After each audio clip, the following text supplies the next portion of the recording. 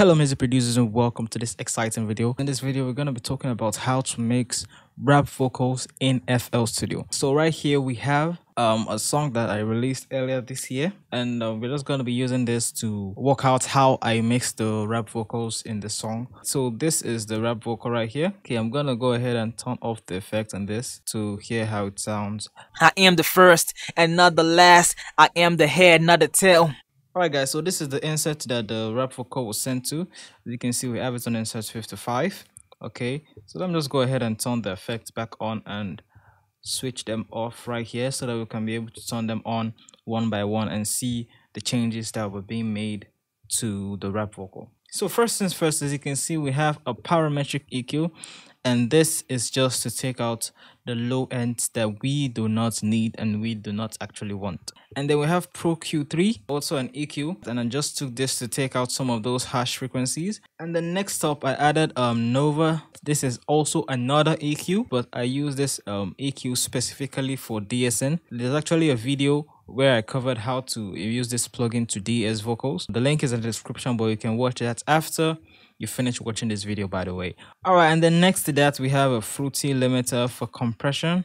I am the first and not the last. I am the head, not the tail. All right, and compression is one topic that we have not actually covered on this channel, but we will be covering very soon. So please, if you aren't subscribed to this channel, do well to hit the subscribe button and enable notifications so that you don't miss out when those videos drop. And then next to that we have a sound godizer. As you can see, I just added a very little bit of the A preset to just add that sound godizer effect on the vocal.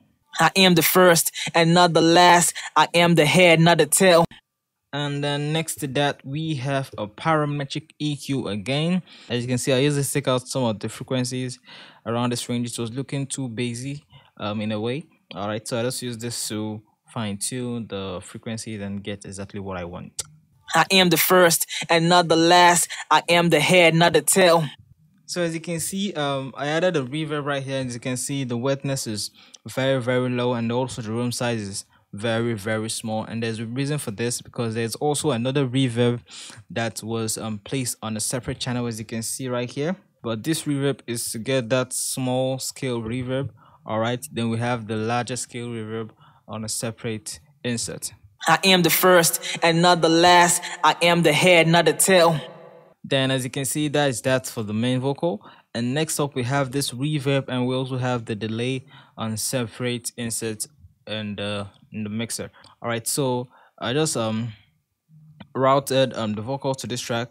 Okay, added the reverb, and what you want to do when you do this is you want to take the mix to 100% so that those dry vocals don't come in at all. Okay, if you're using the reverb Fruity reverb too, all you need to do is just take your dry down. Okay, but if it always that knob always comes in every reverb plugin or every delay plugin. You always see something like the mix or something like dry. Just take it. If it's dry, you take the dry down. If it's mix, just take the mix up to 100%, so it is 100% reverb. I am the first and not the last. I am the head, not the tail.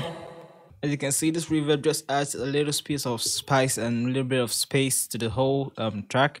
All right, and as you can see, it's also side chained to the main vocal so that they don't clash. All right, and then we also have the delay also, and the delay is also side chained so that they don't clash and affect the main vocal, so that at least you can hear what the main vocal is saying.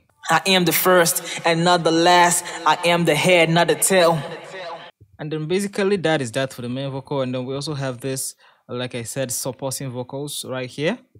All right, and if I'm to turn this on, we have this. I am the first and not the last. I am the head, not the tail. Oh, not that. I sit with kings, dine with the crowns. I stand on top, can be found underground. All right, so as you can see, guys, those supporting vocals just gives the whole rap more live and makes it sound more interesting. And then all together with the entire beat, we have this.